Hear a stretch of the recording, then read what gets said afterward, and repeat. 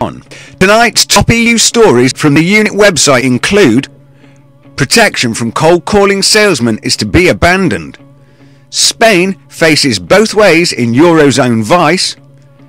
Who's trying to control the internet? Are we witnessing the introduction of pan-European parties? Plus, Dr. Edmond's take on yet more EU obfuscation.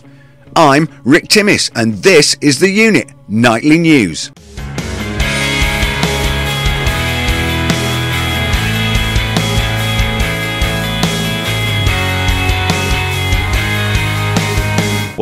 First, from our homepage, a proposed EU directive on street selling has removed the need for traders to have a local authority licence.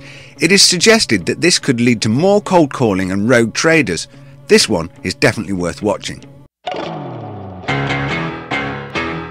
After decades of being a net recipient of EU funding, Spain is set to become a net contributor.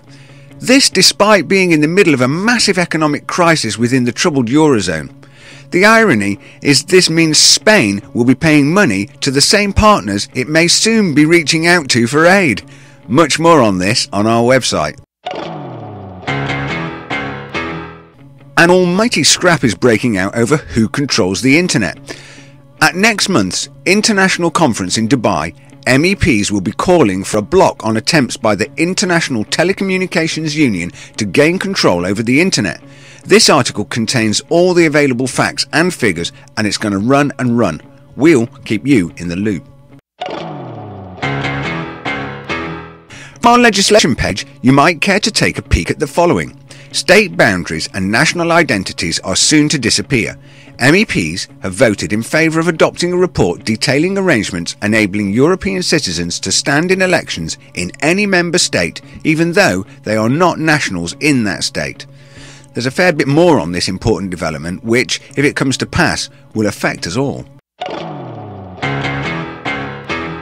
And finally, can I draw your attention to a straight-from-the-shoulder article by Dr. Edmond, our resident economist and all-round observer of things political, entitled EU Sidelining on Track, and found on our Euroeconomics page. It perfectly dissects current political shenanigans in Britain.